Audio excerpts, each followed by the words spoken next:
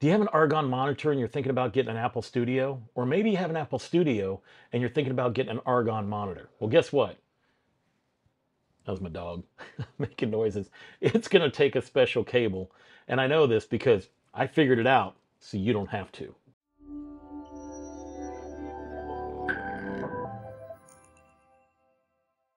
In 2010, I started using Apple products. And in 2013, I got my first 27-inch iMac and I put a 27-inch Thunderbolt monitor next to it. And I loved it. That was the setup that I used all the way until very recently. But I've been watching all the same videos you've been watching, right? And so then Apple came out with, boom, the Apple Studio. Had to have it. It was a great time for me to go ahead and upgrade the office. I'm changing it into a studio. We're not there. We're on our way, right? It's coming together. But that was an important part of it. And I ended up getting the, I did upgrade it a little bit. I did the 2 terabyte hard drive, still run off the 32 gig. I think I did do the 32 core processor. Can't remember why. Doesn't matter. I have it. It's here. And I ended up getting an Agon 49-inch monitor. It's the AG493 UCX1. And the reason being is because I can run the 5120 by 1440 aspect ratio that I had off the same setup that I had before, all in one monitor. Now, it's a gaming monitor. I'm not a gamer, right? But it had the aspect ratio that I wanted. Plus, it's a little bit taller than the other ones. I think the other ones were like 21.9, and this one was like 32.9. So it's literally like me having two of the 27-inch monitors side by side.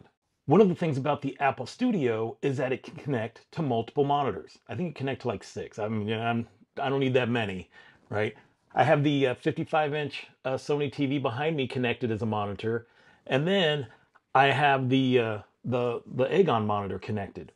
But you can't use the cables that come with this monitor for the Apple Studio. You can't.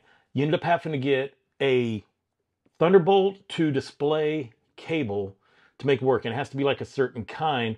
I'm going to attach it right here so that you can see what I'm talking about. I'm also going to leave a link in the description so that you can get one yourself if you're thinking about what am I going to need to make this thing work. And I'm going to show you the difference right here.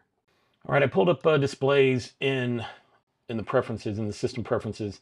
And so I'm going to unhook this 20-inch here, or the 55-inch through this HDMI port. That's how I had it connected, because I don't want it just bouncing over to that one. Okay, here we go with this one.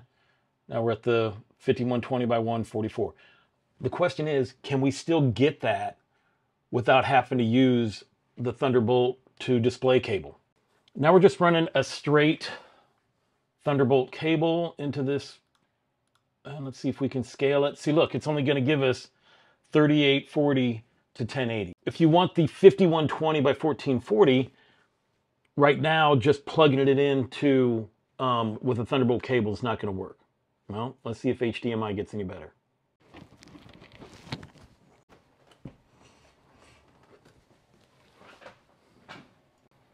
Ooh, that's really bad. 3840 again.